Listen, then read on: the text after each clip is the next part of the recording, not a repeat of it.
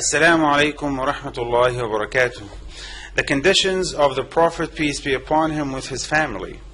All praise is due to Allah, the Lord of the worlds, who says in his ever-glorious book to his Prophet, the Messenger of Allah is an excellent model for those of you who put your hope in Allah and the last day and remember Him often.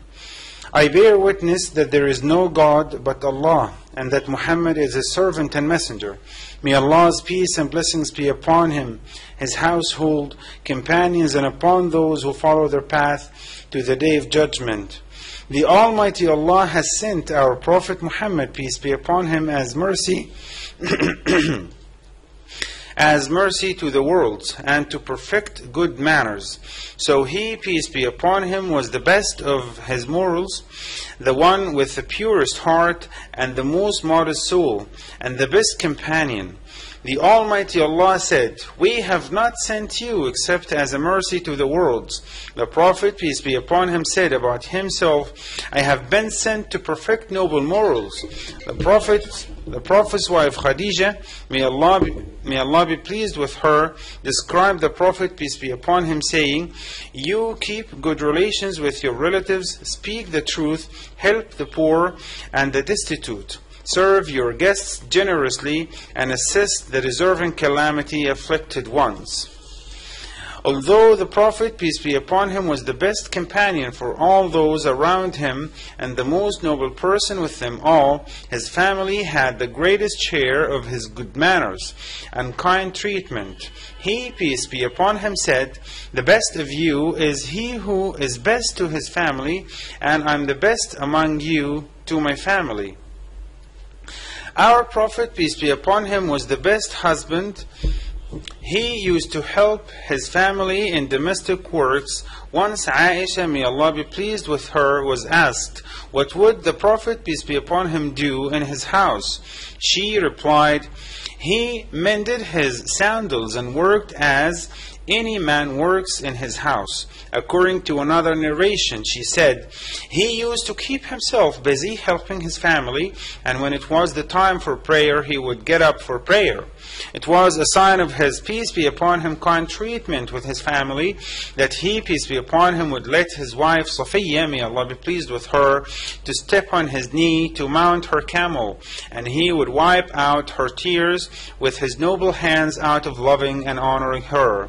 Also, our Prophet, peace be upon him, used to consult his wives. Once he sought the advice of Salama, may Allah be pleased with her, during the time of the Treaty of Al-Hudaybiyah. She advised him, peace be upon him, to go ahead and complete the rituals of Umrah, and his companions would follow him. This was what exactly happened. The Prophet, peace be upon him, said, "The best example of man's loyalty to his wife." He said about his wife Khadija, may Allah be pleased with her, after her death, "She had faith in me when people rejected me. She believed in me when the people disbelieved in me. She supported me with her wealth when the people prevented me." Once an old woman came to the Prophet, and he treated her well and showed hospitality to her. Aisha asked the Prophet about the reason for such treatment, and he replied, "She used to visit us when Khadija was alive. To be faithful to others is an aspect of one's belief." Our Prophet, peace be upon him, was a compassionate and kind father.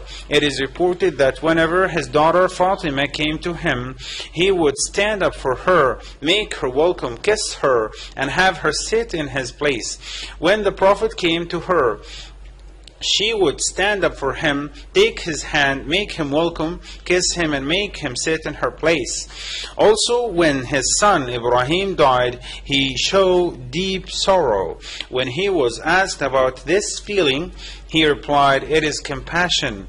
Then shed tears and said, "The eye weeps and the heart grieves, but we say only what our Lord is pleased with, and we are grieved over being separated from you, Ibrahim. All praise is due to Allah, Lord of the worlds. May Allah's peace and blessings be upon Prophet Muhammad, peace be upon him, his companions and followers. The Prophet, peace be upon him, was the best grandfather to his grandchildren. Once he, peace be upon him, prostrated during the prayer for so long that people said, O Messenger of Allah, you had made a long prostration that we thought something bad had happened, or that you were receiving a revelation. He, peace be upon him, said, no such thing happened, but my grandson was riding on my back, and I did not like to disturb him. Once he, peace be upon him, was delivering a khutbah when he saw Al-Hassan and Al-Hussein wearing red shirts, walking and stumbling. He came down and picked them up to the minbar. Our Prophet, peace be upon him, used also to show kindness to servants. Anas ibn Malik, may Allah be pleased with him, said, I served the Prophet, peace be upon him, for 10 years, and he never said to me, uff, a minor harsh word denoting impatience, and never blamed me by saying, why did you do so, or why didn't you do so? How much we need to follow the example of our Prophet, peace be upon him, in all the affairs of his life, as his life was truly the best example known to humanity, establishing a stable and healthy family, which advances the society and causes life to be upright. May Allah's peace and blessings be upon our Master Muhammad and upon his family and companions. We ask Allah to protect Egypt and raise its flag high among all countries of the world.